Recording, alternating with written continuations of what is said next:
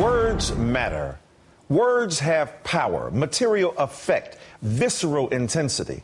And when you use a word that has an extensive and deeply painful history, you shouldn't be surprised when people get upset. Earlier this month, actress Gwyneth Paltrow was in Paris, attending a concert given by pal Jay-Z and Kanye West. Referencing perhaps the most popular song off the album, Watch the Throne, Paltrow tweeted, "N-words in Paris for real." Perhaps more troubling than her casual use of the word is the photo she attached to the tweet. It shows Paltrow on stage at the concert with 3 black males.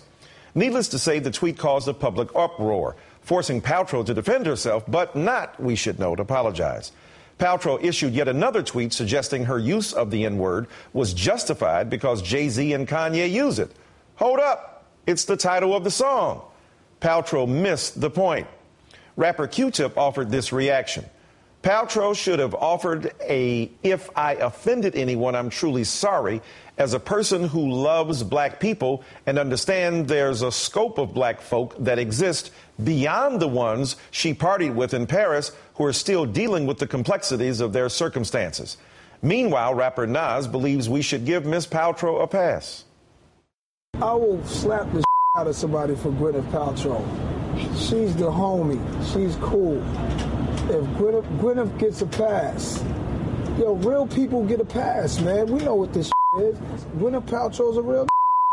My fellow Americans, what you're seeing here are the internal debates that occur quite frequently within African American culture. On the one hand is the acknowledgement that this is the most heinous word in the history of American vocabularies, of character, and of assessment of another people, African American people, that is. And on the other hand, the argument that this has been used as a term of endearment for black people to take the venom outside of the viper of the N-word and drain it once and for all. So now that rappers put it on a $15 CD and it gets circulated around the globe, is it the same as Richard Pryor or Red Fox previously using it within the confines of their own culture? It's a big question.